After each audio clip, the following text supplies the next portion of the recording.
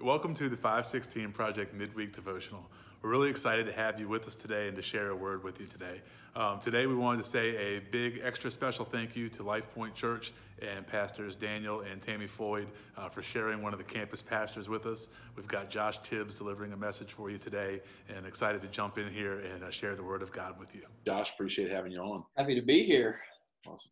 So tell us a little bit about you and what church you're with. And Yeah. Well, first off, James, I want to thank you for having me on, man. Anything for you. I know you're doing some amazing things leading 516, and I hear about all the projects and helping people, and even we were talking about before we started recording about even through this crisis, y'all are still maybe not doing as much inside the house, but still doing external projects and building porches and ramps for people who can't walk upstairs. And so, I mean, that's awesome for you guys. But yeah, I'm with Lifepoint Church. I'm the campus pastor at the Fredericksburg location. We have 6 locations, launching 2 more out of state and out of the country. So that's really exciting. So yeah, that was some pretty cool news. Oh my word. Yeah. One in Germany and one in Louisville. And we have a watch party in Connecticut, and a lot of people watch throughout the country and stuff. So it's really cool to be a part. And I know you and I were talking about, different foods and everything. So I'm kind of excited to go visit Louisville because I've heard they've got some amazing food. I heard they got some good food in Louisville. Yeah. We'll have to call Pastor Sean and be like, hey, we're road tripping, let's go. Yeah, and he'll know the places too. Yeah, like day one, he'll know where to go. So that'll be good. Well, yeah. So I know you are somewhat new to our area, and so give us a kind of the quick little nickel tour of how you ended up in Fredericksburg.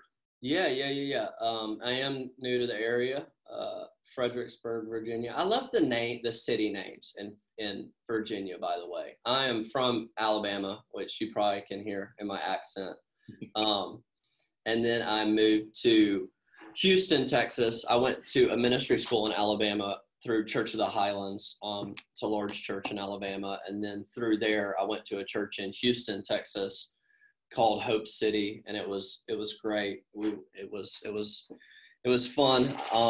Houston's a cool city. That's what we were talking about, the food in Houston. If you haven't been to Houston, go to Houston and just get the food. It's great. The tacos, try the tacos and barbecue.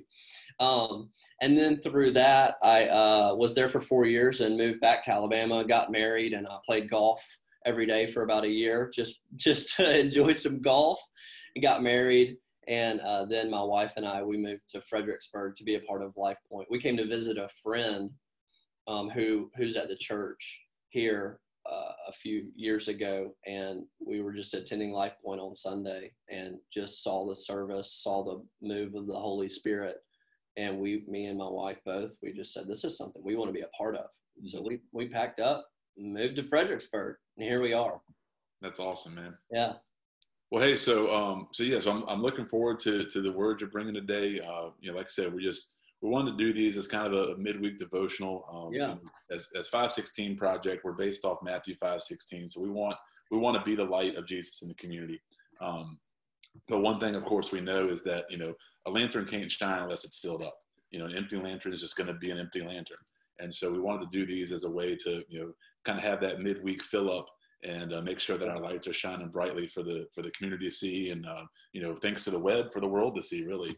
Awesome. So looking forward to hearing from you. And like I said, I'll just kind of turn the mic over to you at this point and see what God's given you to share with us. Yeah. Well, I love it. I love the why behind the call. And you're right. Like, we got to be filled up, and so we can be pouring out to others. But if we're not filled up, then we can't be pouring out much. So I love the why behind this, and I hope this is just encouraging to some people. I know some crazy times right now. Me and you were talking about before this of how do you prepare for something like this? This is a first in history.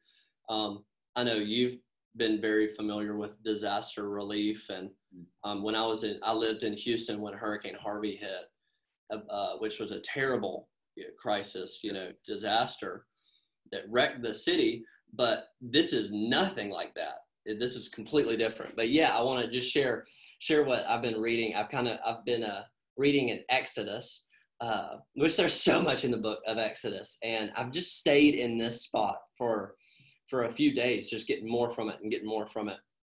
But you know the story of when God calls Moses, maybe you don't, maybe you do, but God calls Moses to lead the Israelites out of Egypt. So God is using Moses to lead the Israelites out of captivity. And this is the moment where Moses is just a shepherd at the time, and God meets him and tells him what he wants for Moses. Just calling Moses. This is the burning bush story, if you don't know about it. James, I know you know about it.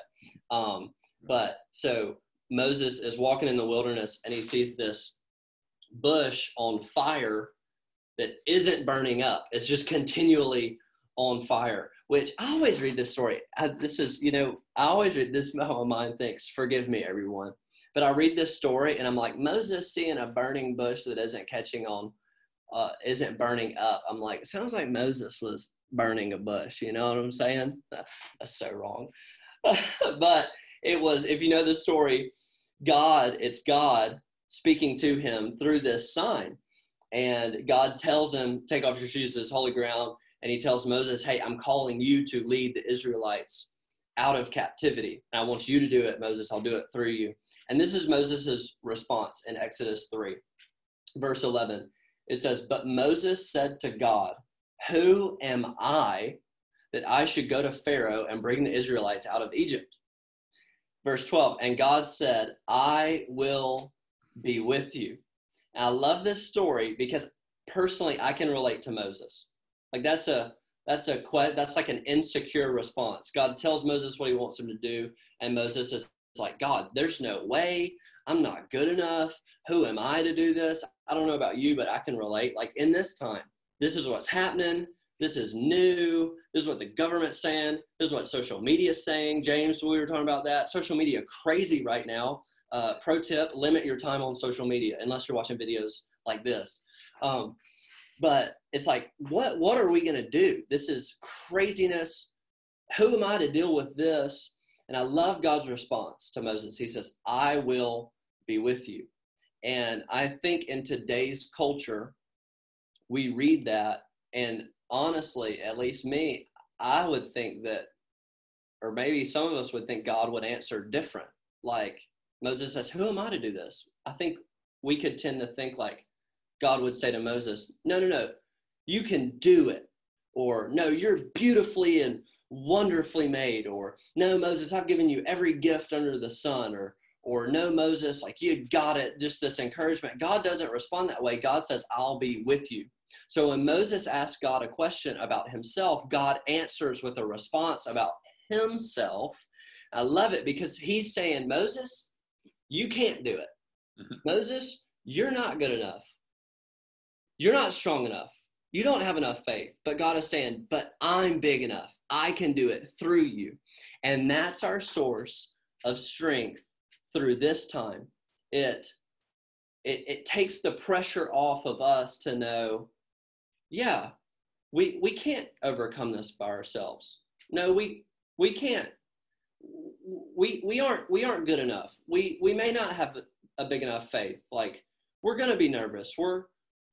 It's going to be hard, but our source of strength comes from knowing that in ourselves we're weak, but he is strong. And so what you were saying, James, of being filled up, and I'd encourage you, yes, this Wednesday devotional is great, and listen to things like this and be a part of a church. If you're a part of a church that isn't meeting right now, get online. There's a lot of great churches in the area. Get online, watch a service, be a part of church digitally.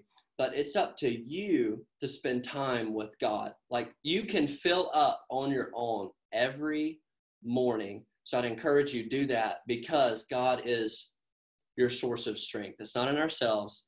It's all in God. And I love that because it just takes the pressure off of, it feels like it takes the pressure off of us, you know? Yeah. I think a lot of times, we want to look at God to be this, this motivational speaker. Yeah. We want to look at him and say, okay, God, tell me I'm great. Fill me up. Let me lead the charge. Right. And so, yeah, like this example is perfect because the guy's saying, yeah, you know, you're good. I love you. I got you, but I'm stronger, and I'm gonna push you through this, and I'm gonna take this, care of it, and I'm gonna make sure that this is happening through you. Yeah. It takes that pressure and that responsibility off of us. Yeah, it's all on him. Our job is to believe, and it's his job to perform. Mm-hmm. You know, we set the stage for him to move on it.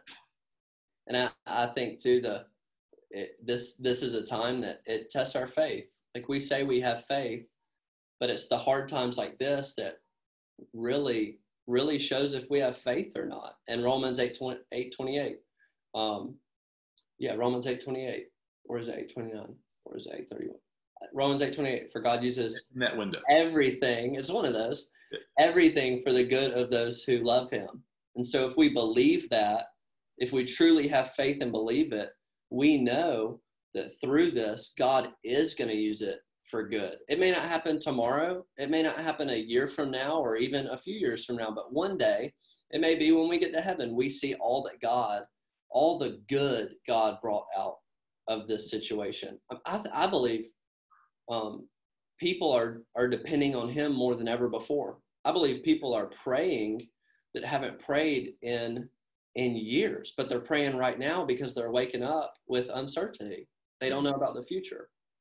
You know? I think too, you know, whenever I look at some of the stories, you know, like with Moses and some of the other, you know, Old Testament characters, it always, I don't know, it always blows my mind because, you know, I've certainly seen God work in my life, but I've never walked up and seen the burning bush, or I've never been standing at the river and watched it part. You know, all these different things. I'm like, just to think about what must have been going through their mind at those moments, and to see just that huge physical representation of God right there, it blows my mind. Yeah. It must have been incredible. Yeah, absolutely. Yeah. Well, I hope that can be encouraging. Like I said, James, I love what you're doing with 516. I know as a church, we partner with you, and we want to be a part of anything we can with you guys. So love y'all's heart and what y'all are doing. And we appreciate having y'all on the team and you know, serving our community together. And y'all been doing so much too. I mean, I've been watching along on social media and, you know, of course, helping out here and there, but between the, you know, the masks and the food and all kinds of different things going on. So that's been great to see everything happening through the church. Yeah. Oh yeah. It's like, you know, the way we did church previously, we're having to pivot and change for this time.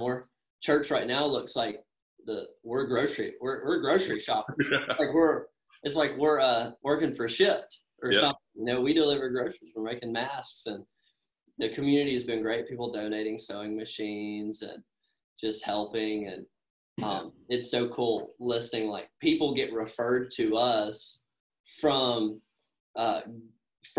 government places. So it's like the world is leaning on the church like never before. I think people are praying like never before. Well, I think it's cool too how this is being used to spread the gospel, really, because, you know, I've seen, and this is one of the positive things I've seen out of social media through this, is that, you know, things are getting shared about the church, you know, especially like when y'all go out and deliver food, deliver masks. Yeah. That's getting shared on people's social media platforms that probably never would have shared anything about church or didn't even maybe know about church, but it's getting shared through, I mean, I've seen it on Spotsy Sheriff's platform. I've seen it on a couple of the hospitals' platforms. Yeah. You know, so these are organizations that wouldn't be sharing a Christian message on a normal basis. Yeah. But they are sharing it. And imagine all the people that are seeing that wouldn't have tuned into Lifepoint or wouldn't have tuned into, you know, 516 Project or whatever other, you know, Christian organization. Yeah. Because it's being shared through these other channels, they're getting that exposure.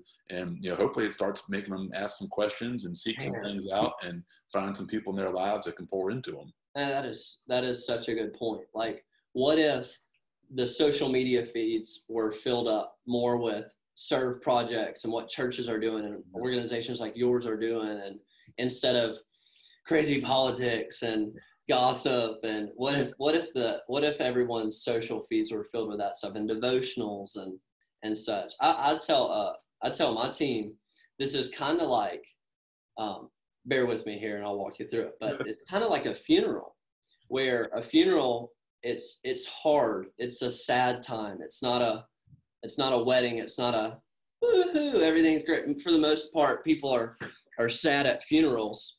It's a tough time, but they tell you when you're performing, or when you're facilitating a funeral, to speak to the people in the room and share the gospel, because everyone in that room, they're contemplating life and death.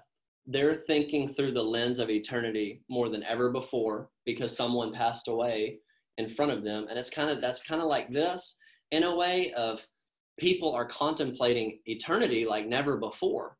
And so when they see our social media feeds and they see what churches are doing, like, I think it's just a touch point to push them in the right direction, you know? Yeah, absolutely. No, I think it's incredible opportunity. Yeah. Well, hey, thank you so much for being with us today. I appreciate it. Yeah. And I will. What I'll do is I'll put the comments down below so that people can find Lifepoint and find you and everything on social media, Right. and so they can get some more encouragement throughout the week. But we definitely greatly appreciate having you with us. Well, thank you. Look forward to getting this out to folks to be able to get a little midweek pick me up and fill up on their faith. Yeah. Hey, let me pray for you before we end, and then we'll finish up. That's great. Lord, just want to thank you for Josh and for Lifepoint and for all the lives that they're impacting through this time. And Lord, just please continue to encourage him and his wife as they help to lead the church, and just continue to keep their lanterns full so that they can be the light as well. But we thank you for the blessings you bestowed upon us and for this opportunity to serve. It's in Jesus' name we pray. Amen. Amen. Well, thank you, Josh. I appreciate it. Yeah, man. Folks, make sure you're following along. You know, like I said, find Lifepoint on social media and check them out and follow along with what they've got going on. I'm assuming if you're watching this, you're probably already following along with 516 Project. But make sure you're getting on the social media links and liking our page and following our YouTube and all that good stuff. But we appreciate it, and God bless you, and we will see you soon.